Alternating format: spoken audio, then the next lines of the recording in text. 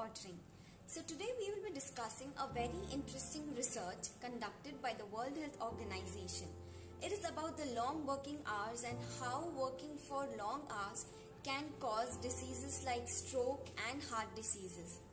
So due to the COVID-19 pandemic, a lot of things have changed and it has affected our daily routine.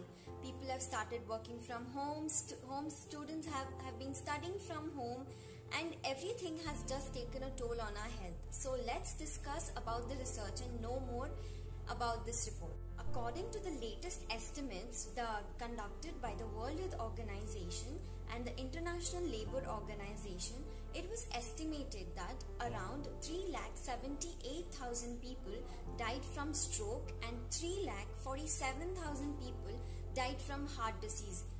Wanna know why? Because of the long working hours, which is 55 hours per week. And this long working hours related death is very significant among the men, and the people dying were usually found between the age group 45 to 74 years and those specifically who work for more than 55 hours per week. But today the situation is even worse. Due to the COVID-19 pandemic, everything has just changed. The WHO Director General, Dr. Tedros, said that the COVID-19 pandemic has changed the way many people used to work. He also said that no job in the world is worth the risk of a stroke or a heart disease. So what is the solution to this problem? We do have a solution.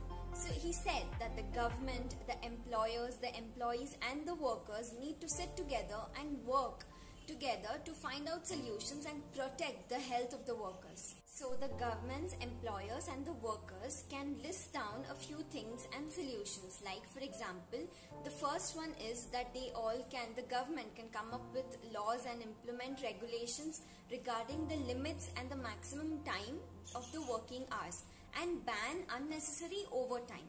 And the second is that the employers can keep in mind that they are not exceeding their work for more than 55 hours a week. And they can also arrange a very flexible working time and also maintain the quality of the work. So in this way, we can protect the health of the workers and the people around us. If you like this video, do like, share and subscribe and comment, and please keep watching Ordering for more such news. Thank you so much for watching. Have a nice day, stay safe and stay home.